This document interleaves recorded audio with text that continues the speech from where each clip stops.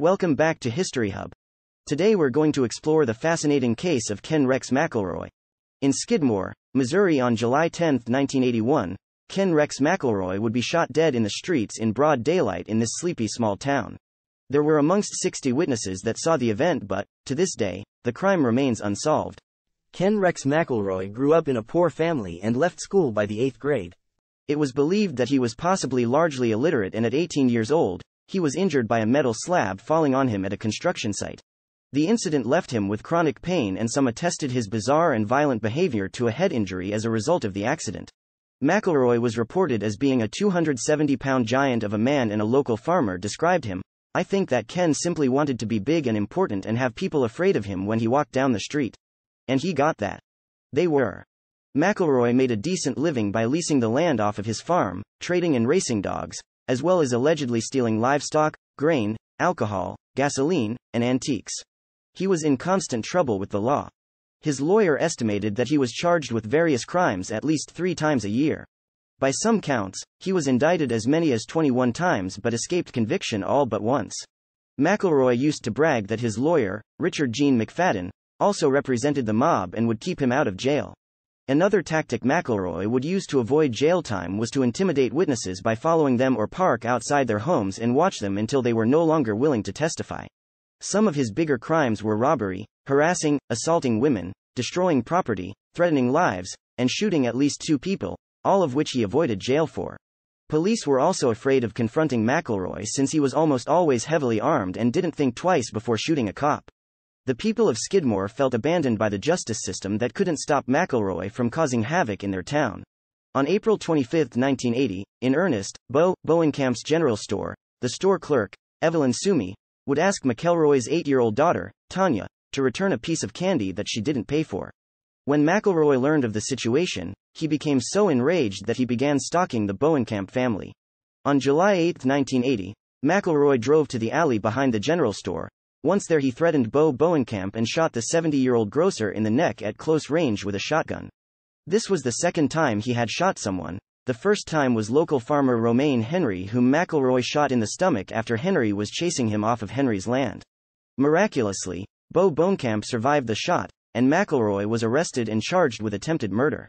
His preliminary trial was set for August 18, 1980, and, in his usual fashion, McElroy tried to intimidate the Bowenkamp family and supporters from testifying. Bowenkamp's wife said the following: "You can't know how intimidating it was after that. Before his trial, he'd drive up to our house in his pickup at night and just sit there. Sometimes, he would fire his gun. It was frightening." Nevertheless, McElroy was able to delay the trial almost 5 months to June 25, 1981. During this time, the acting prosecuting attorney resigned and a new prosecutor, David Baird, was assigned the case. It is rumored that McElroy bullied the previous prosecutor to leave.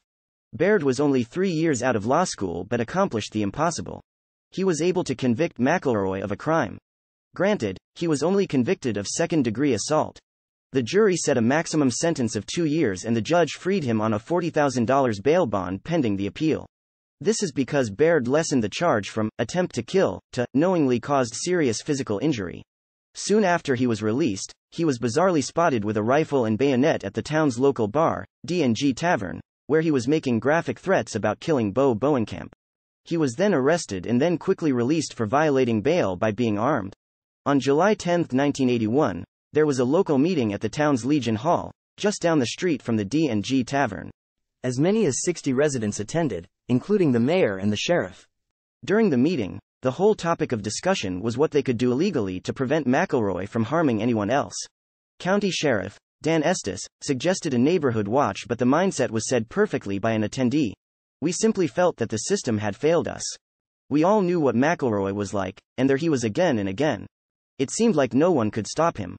During the meeting, a local said that they had spotted McElroy and his young wife, Trina, on their way to grab drinks at the D&G Tavern. The meeting was quickly adjourned and the 60-odd people who were at that meeting quietly descended on the tavern, flanking McElroy's truck. Some of the attendees went into the bar and waited for McElroy to finish his drinks. Upon returning to the truck, where Trina was sitting in the passenger seat, McElroy lit a cigarette. Trina then reported glancing over her shoulder and saw someone point a rifle towards the back of the truck, take aim at McElroy, and then shots were fired. McElroy was shot at several times and hit twice, killing him. In all, there were 46 potential witnesses to the shooting, including Trina. No one called for an ambulance. Only Trina claimed to identify a gunman, however. Every other witness either was unable to name the person who had pulled the trigger or claimed not to have seen who fired the fatal shots. The DA declined to press charges. To this day, the person who shot Ken McElroy remains unknown. Thank you for watching, and we hope you enjoyed this video. Please leave a like and subscribe for more fascinating cases just like this.